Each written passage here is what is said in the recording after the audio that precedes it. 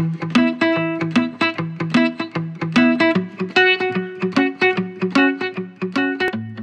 name's Ruby and I do some directing, camera work and animation. I'm Liam and I make a tit out myself for general entertainment purposes.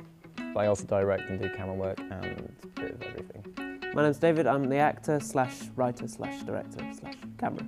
I'm Stephen and I do a bit of directing. I'm also the writer and the producer. I'm Billy and I'm mainly the editor and camera op. I used to really enjoy watching films when I was younger and I like storytelling. I basically went to college because I wanted to go into journalism, and I got there and I kind of got bored of journalism and I just started doing films. Started focusing on that a bit more than everything else. I can actually pinpoint the exact YouTube video. It was by an old YouTuber. He's not active anymore, but I just took a lot of inspiration from it and continued making videos from there.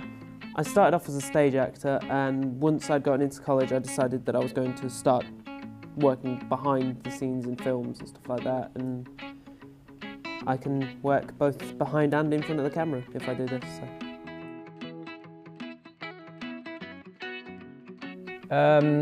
I've done a lot of stuff really. I've done documentary work, I've done fashion shows, I've done all sorts, I've done photography work as well, so there's a lot of stuff in there. A lot of theatre. I've done music videos, I've done interviews with singers, bands, done a couple of self-projects and other random festivals. My previous work started on YouTube. It was just comedy skits and things like that and vlogs, and then I got involved with a company and did a few videos for them, which ended up being shown at Buckingham Palace. Everything inspires me.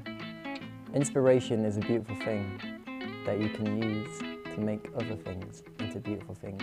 I don't think anyone particularly inspires me, but just if I find a really good film, then I want to be able to make one that's as good as that.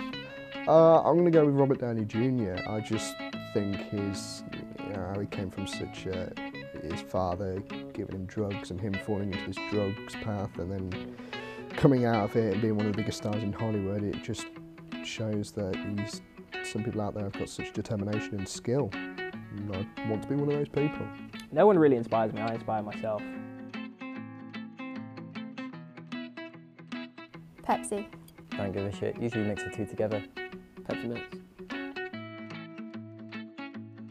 That's a tough one. I watch many YouTubers. But yes, Nerdcubed.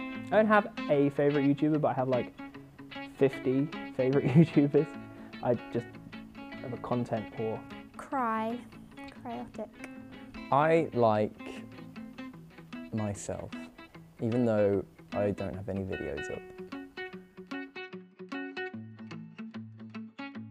Knickers.